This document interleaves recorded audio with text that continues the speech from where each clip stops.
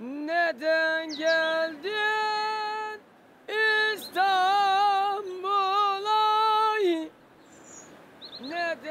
Mağarada yaşayan tek aileydi. Halen tek başıma yaşıyorum orada. O da benim Tahir'e olan bağlılığım, sevgim.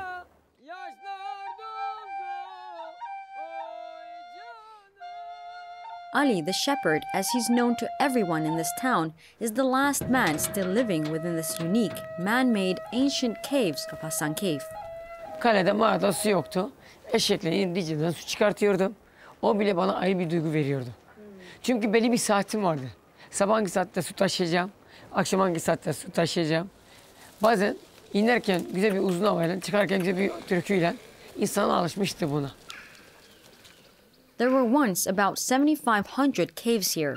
Archaeologists believe they housed about 75,000 people.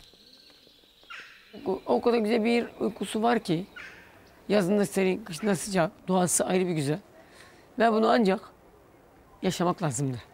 Anlatılmakla olmuyor. Hasankeyf has a cultural heritage of many civilizations, including Roman, Persian, Arakid, and Ottoman.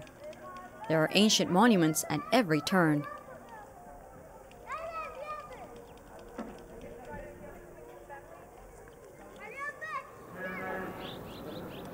Bir de su üstü taşımacılığının merkezi, coğrafi konum itibariyle Hasankeyf Köprüsü olarak bilinen ama günümüze sadece ayaklarıyla gelebilen bu köprü bir geçit noktası.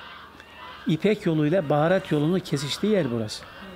Ticaretin, alışverişin yapıldığı yer. Dolayısıyla florası, faunası, kültür varlığı, doğası ve yapısıyla gerçekten insanı kendine çeken çok harika bir konu, harika bir yer, yerleşim alanı. Ancak bütün bu güzelliklerin içinde Hasankeyf'in kötü bir talihi var. Türkçe şeyle bir kaderi var. Throughout history, Hasankeyf has seen battles, neglect, and destruction. Soon, this town will likely suffer an even worse fate. Soon, it could disappear completely. The Turkish government is building a dam on the Tigris River. The project has been in the works since the early 1980s and the subject of great controversy. When the dam starts operating, the river is expected to flood Hasankeyf. Locals and experts alike fear that all its historical treasures will be lost. For 35-year-old Ali, the dam has been an issue all his life. Hasankeyf'te baraj olacak ve barajla büyüdük. Bu sene mi, seneye mi diye derken bugüne kadar hep barajın korkusuyla barajla büyüdük. Now the deadline is quickly approaching. After 8 years of construction, the dam is almost complete. It's expected to be finalized by 2016. Ali says things are already changing. People are leaving town and tourism levels have dropped. Ve o baraj bize çok şey kaybettirdi. Çünkü neden kaybettirdi? Burada büyük göç, işsizlik, çaresizlik, aç safhada derler ya. Aynı öyle oldu bize. When this dam is completed, it will provide 2% of Turkey's electricity, which is seen as a necessity in the country's continued aim towards full modernization and development.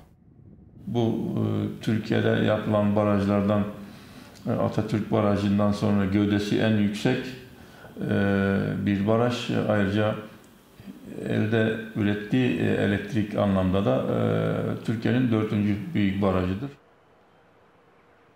Although the mayor of Hasankeyf for 16 years is an elected government representative, he also has personal misgivings about the dam because the cost to the people will be high.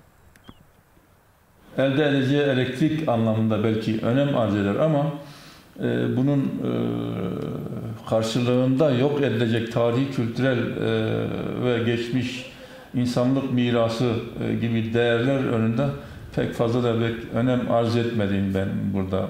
Her ne kadar dışarıdan gelen insanlar ne kadar güzel bir yerde yaşıyorsunuz diyorlarsa da evet güzel bir yerde yaşıyoruz ama o güzelliği çok yakın süre içinde kaybedeceğimizin acısını taşıyoruz ve öyle bir ikilem içindeyiz. The Turkish government realizes what's at stake, so it's paying an experienced team of archaeologists to dig and protect as many historical sites as possible. Since 2004, excavation teams have been working in 38 different areas. 144 unknown cultural objects have been discovered. For the last 12 years, Abdulselam Uluçam has led the project. He says the process of trying to save history is making everyone savor the treasures even more. Biz onu yani mizansen diyoruz, mizansen de yapıyoruz. Onları canlandırmaya çalışıyoruz. Bu insanlar nehrin kenarında balıkla besleniyor. İşte Hasankeyf Öğük'teki 12.500'e yıla yakın veya kesin olarak 11.500 yıl önce yaşayan insanların evleriyle şimdi kazı çalışmaları var. Onlar devam ediyor. Neler ortaya çıkıyor? Bakın kendi iskeletleri.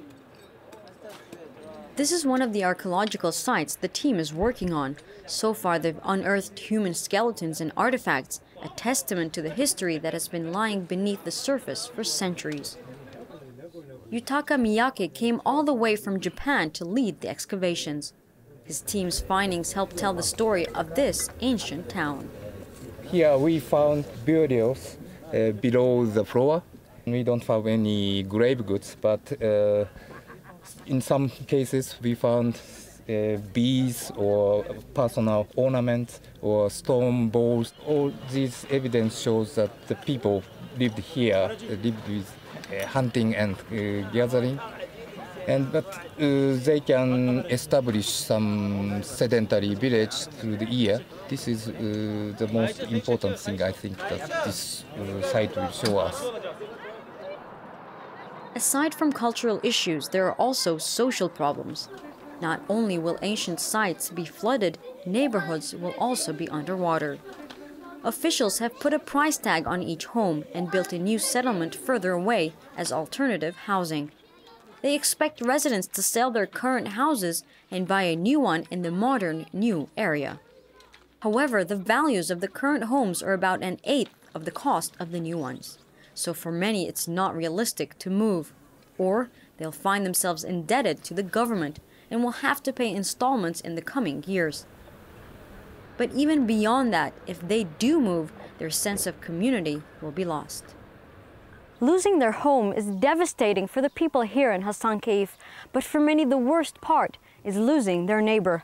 Having a strong connection to your neighbor is deeply ingrained in Turkish culture because the neighbor is seen as an extension of the family. Bu insanların daha önce yaşadıkları mahalle, sokak, cadde, komşuluk ilişkileri tamamen alt üst olacak. Yani çünkü yeni yerleşimde yapılırken muhtemelen kurayla çekeceksin. Hangi ev sana denk geldiyse şansına. Senin özellikle bizim Türkiye'de güzel bir atasözümüz var. Ev alma, komşu al diye. Yani komşu evden çok daha önemli bizim açımızdan. Unemployment here is already on the rise, especially when it comes to tourism.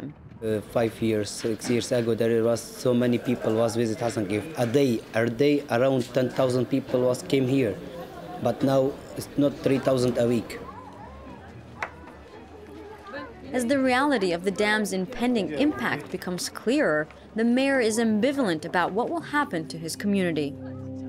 İnsanlar su gelinceye kadar burada kalacak. Su buralarda birikince boğulur muyuz? Bir yerlerde çadır mı açarız? Kendi ilçemizde, memleketimizde bir sığınmacı bir şekilde bir yerlerden mi toplanırız? O konuda daha bir karar aşamasında değiliz ama Ali, the shepherd, feels the same way. Like the mayor, he says he will wait and see what happens. Barajın çok geliştiğini, barajın gerçekten yapılacağını ve burası su altında kalacağını artık gördükçe inanıyoruz. Şu anda kendim olarak hiçbir plan kuramıyorum. Çünkü yarın ne olacağını bilmiyorum. Nereden karşılayacağımı da bilmiyorum. Ama diyorum ki hani Allah'tan dileyim de hayırlısını diliyorum. Burada bir kapı belki kapanır da. Belki yeni yerde bir yeni kapı açılır. O da iyi bir özellik katar bize.